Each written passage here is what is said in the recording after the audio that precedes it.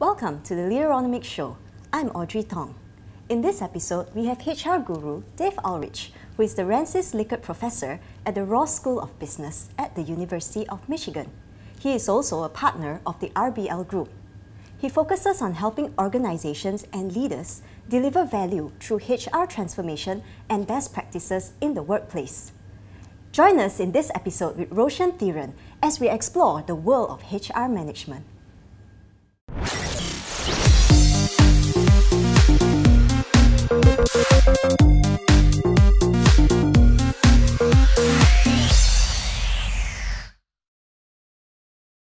Welcome to the Leaderonomics show. I'm with Professor Dave Ulrich from the Ross School of Business in Michigan. Yes. Dave, welcome to the show. Glad to have you with us. Thank you, Roshan. Great to be here. Tell us a bit about yourself. I mean, how did you end up in this space, specifically in the space of exploring HR and being an expert in this space, somewhat? I've had a privilege of having a great career. I'm curious about how organizations and people think and act.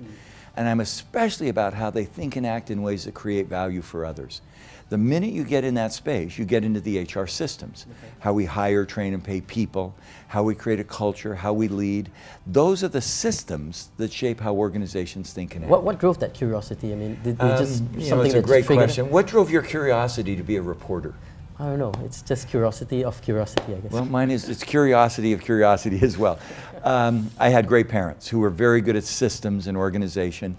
I actually was on my way to law school, and somebody advised me to take a course from a professor, and he challenged me to look at the organizations where I lived, where I worked, where I played, where I worshiped, and to think about them.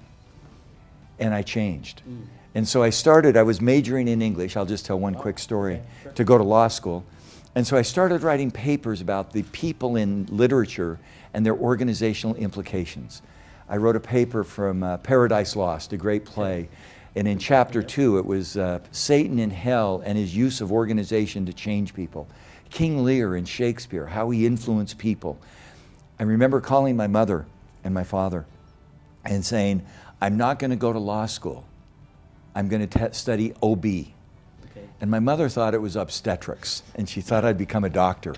And I said, OB is organizational behavior. And she said, what's that? And I said, I don't know, but it fascinates me to look at organizations. And what has evolved in HR today? I mean, you've been in this space for many, many years, right? It's a great space. Yeah. HR is not about HR. HR is about helping the business win. I think HR begin with all the tools, hiring, training, compensation, benefits, communication. Now we put those tools together in solutions to help organizations have the right talent, the right leadership, the right capability to win in their marketplace. And so HR is not doing HR work, it's creating the outcomes of HR. Okay, and has that evolution really taken place, or it's something that's in progression? Not totally. Okay. I mean, I think every evolution has a history. Great actors, you still see their legacy and they have a hard time overcoming it. Sometimes HR has a hard time overcoming its legacy. People still see HR as the policy, the police, the administrators, the policy people. It's getting broken, but it takes a while to overcome But how does HR evolve into that space? I mean, what is that really the role of HR? It's a good question. It evolves into that space not because of HR people, business leaders. A business leader says, I have a strategy. I have a set of goals to serve customers and win in the marketplace. What do I need to do to make that happen? And that's where HR can begin to be helpful. Okay. And what may be some examples of how they go about doing this? Name a company you admire. Google.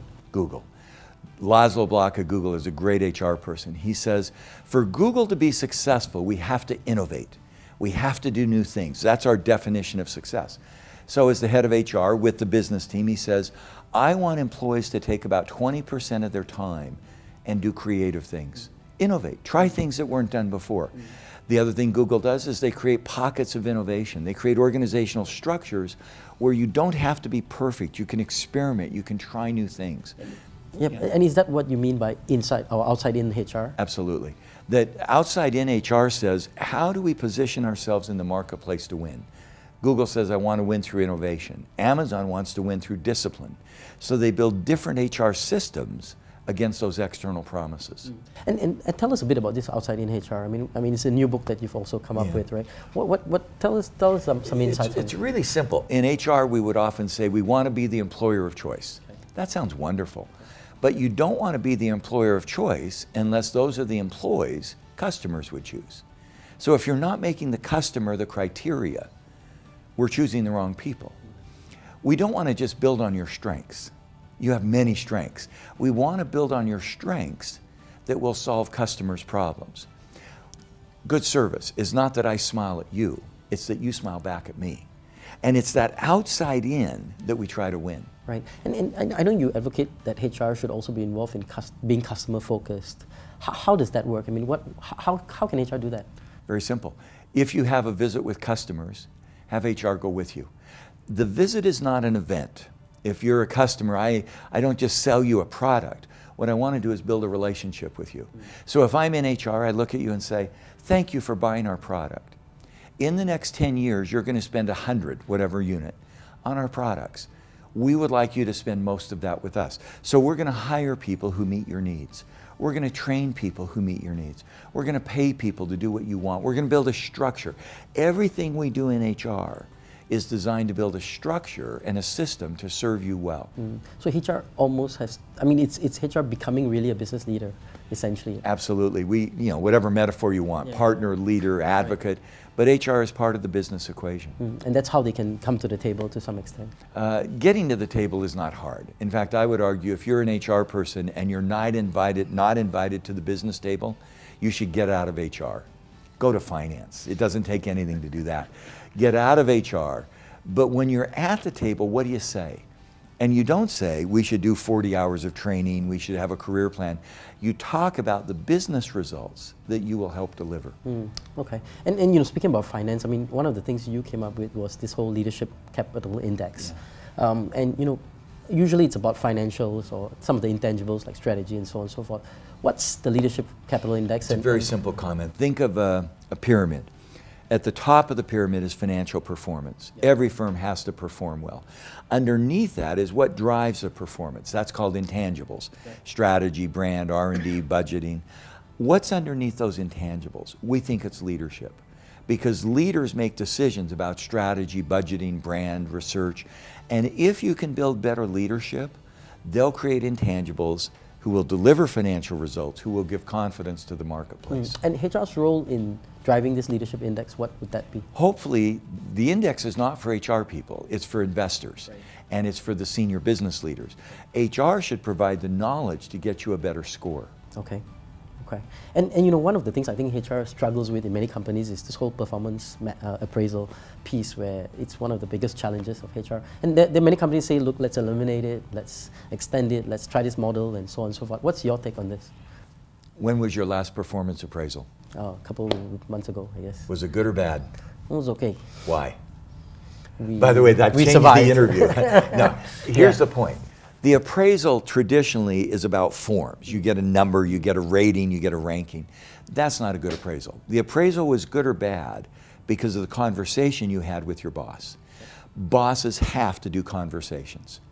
My wife often says, she's a psychologist, the loudest feedback a parent gives a child is none. So if the child makes a mistake and the parent doesn't say anything, the child assumes it's okay. If an employee makes a mistake and the boss doesn't say anything, the employee assumes it's okay. You have, as a boss, a duty to have a conversation, but it should be a positive one. Okay. That's where we see appraisal headed. And what's HR's role in that? They have to educate bosses, or they Absolutely. have to create structures? Some bosses don't want to do it, or they don't know how to do it. If they don't want to do it and won't do it, they shouldn't be a boss. They need training, they need coaching, they need role-playing to have a positive conversation with their employees. Okay, so really HR has to build that structure and that whole policy. Okay, what do you see as the future of HR? Bigger and smaller. Okay. The administrative things get smaller. Your payroll, your benefits, your health care, those become put on technology, they become a platform, they become self-reliance.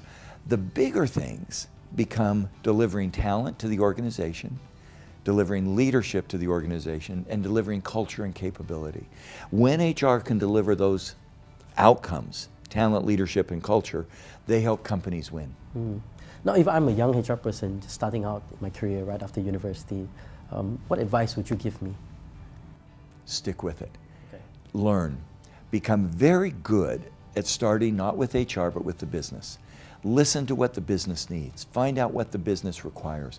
And then show how your work will help the business be successful. By the way, I often live this. Our son has chosen to go into HR. I'm proud of him. Not because of me. I feel that's bad because I'm large. I cast a large shadow. But I think he can create his own place because he believes also that by managing HR and organizations, companies win and people win. But, so, I mean, do you advocate them not starting in HR or starting in the business? I don't care. If you start in HR, you have to learn the business.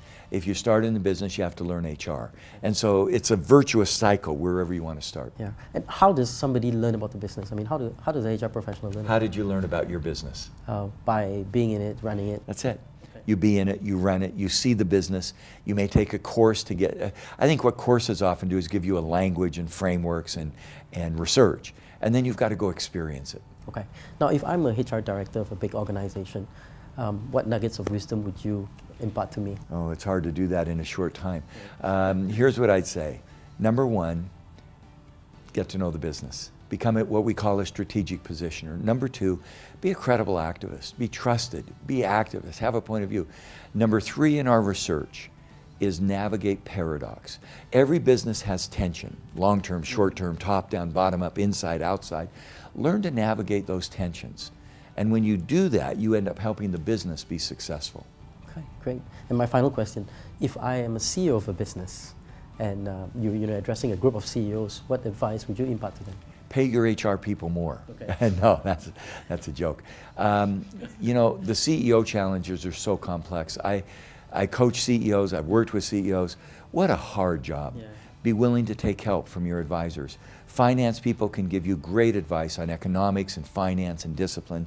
Technology people shouldn't advise on technology, they should be advising on information. And your HR people should be giving you great advice on talent, leadership, and culture. Listen to their advice. You're still the owner. You're responsible, you're accountable, but take input from those with you. Okay. And if I flip it to the HR person dealing with the CEO, what sort of, you know, how do they influence, how do they get their input to the CEO? Number one is credible, build trust, be a relationship builder.